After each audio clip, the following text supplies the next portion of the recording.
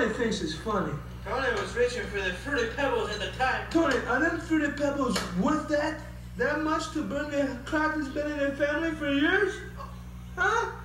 Look at me when I'm talking to you. Cannot believe you did that.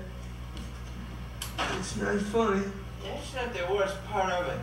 Yes, Peter, tell me about He it. just ate 6 hamburgers, 14 whole potatoes, not even cooked.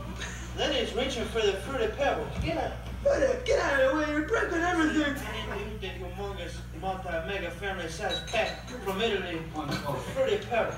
He reaches up, takes the clock and slams it to the floor. Here it is. Here's the man that did everything. Get the clock out of the way, you destruction, you.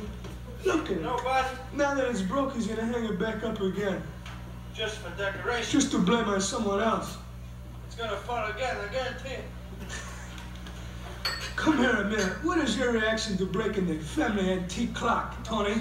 Any clock that is broken. Right, guys. Huh? Huh? I have a resolution, Frankie. Say. Here's what will happen. Since he broke it, the rest of the trip, every minute, he will move the big hand a minute. That is your job. The rest of the trip, you move that clock manually.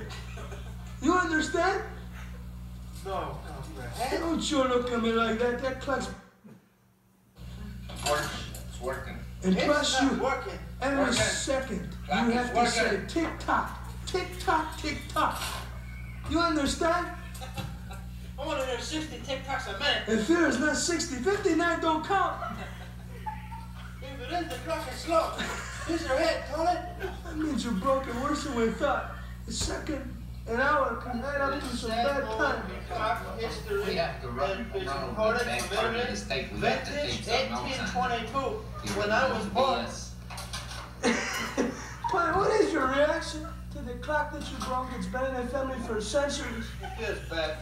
Look at him, for them damn Fruity Pebbles after he ate 3 burgers, 14 potatoes, a salad, 6 glasses of pop, and he was going for the Fruity Pebbles on the fridge. Here is the Fruity Pebbles. That caused the crash. Excuse me, Bob. Here's the Fruity Pebbles that caused the accident. Right here, we're zooming in the Fred. Fred, what do you think? Huh?